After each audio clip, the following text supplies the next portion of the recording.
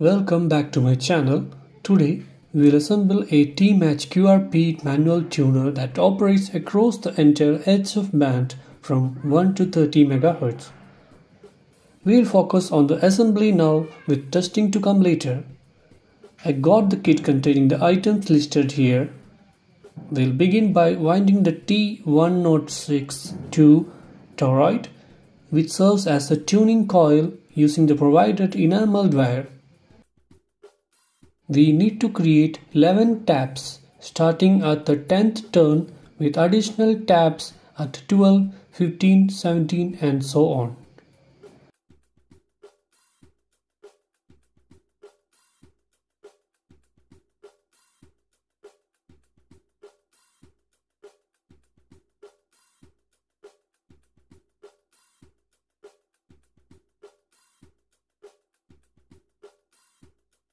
To make the taps, leave some extra wire length and twist it as shown.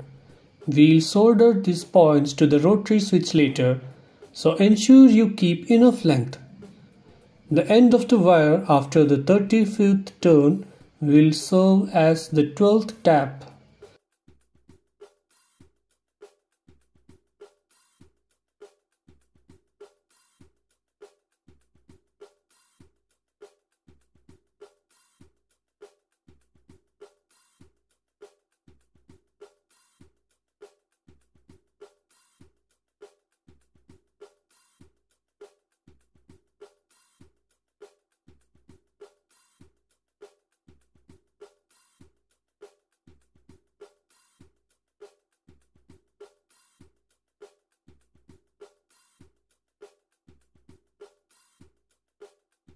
Here's the completed view of the tuning toroid windings, featuring 11 taps plus one additional tail.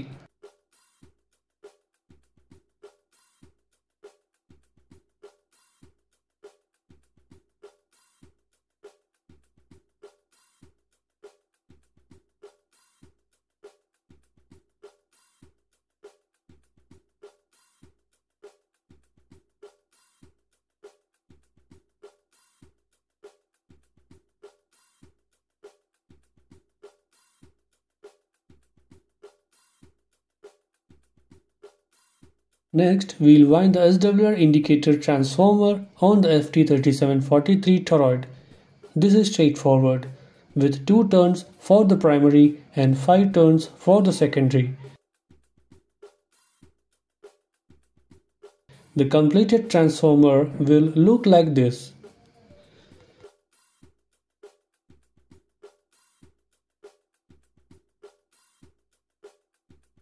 Flatten the tap wires as much as possible using pliers and set them aside for soldering. Now I'll solder the components onto the SWR indicator PCB, starting with the toroid transformer.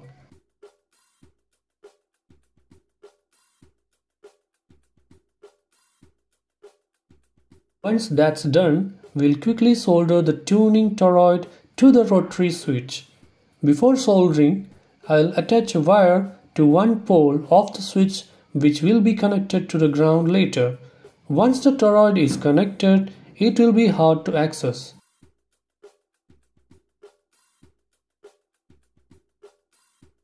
Make the taps as flat as possible and solder them onto the switch after removing the enamel with a sharp blade.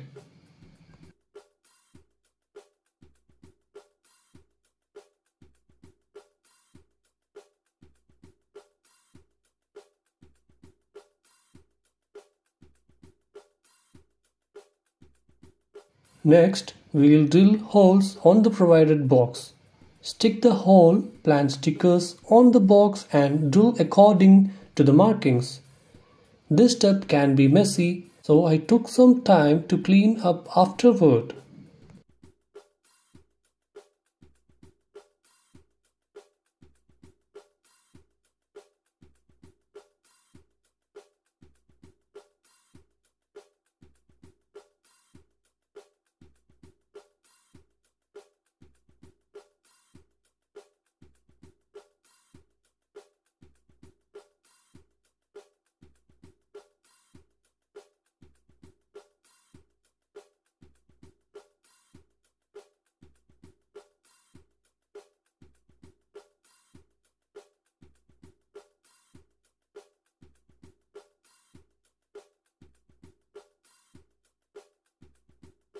Curious about the inductance of the tuning toroid, I measured it at different switch positions using my homebrew LCF meter, which showed results from 2.9 microhenry to 19.67 microhenry right on the target.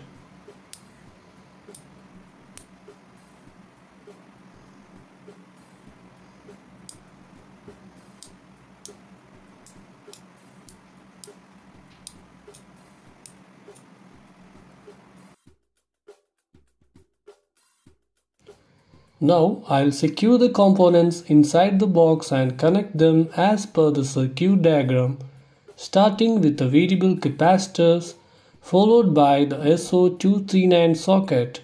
Here I will be not using the provided BNC connectors, followed by the SWR indicator PCB and finally the rotary switch.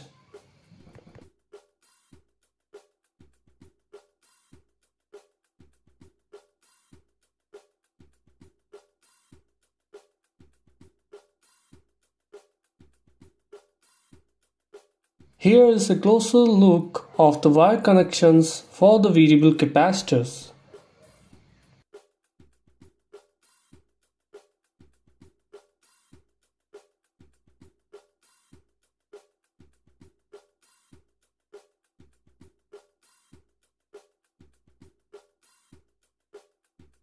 For the SWR indicator PCB, connect the in point to the center pin of the SO239 on the transceiver side, the out to the center pin of the variable capacitor, and the G and D to the common ground.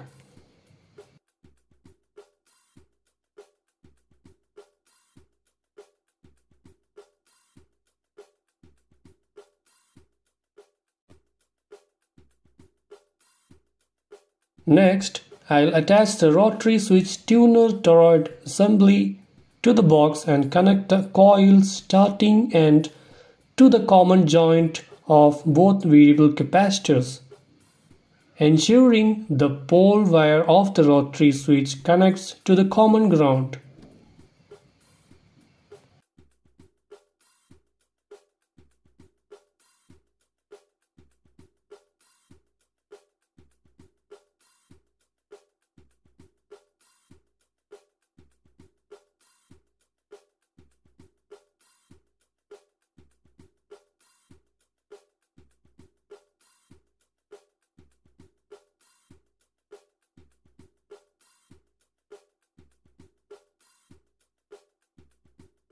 We are almost done.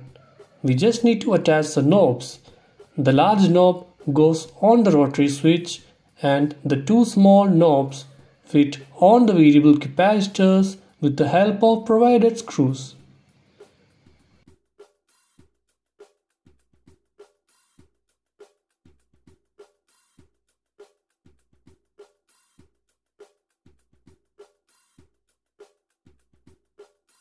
That's it. The T-Match tuner is ready for testing. I will cover the testing part in the next video. So stay tuned. Thanks for watching and 73s.